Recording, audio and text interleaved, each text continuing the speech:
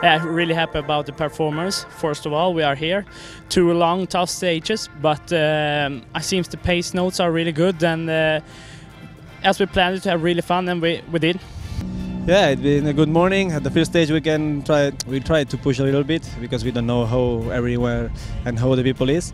And the second one we calmed down. We had a bit mistakes with the nose and the driver, but nothing happened. It was my fault to make some changes in the last moment. So nothing, just try to stay on the road, be careful about puncture. It's really easy to have a puncture, and let's see what happens this evening.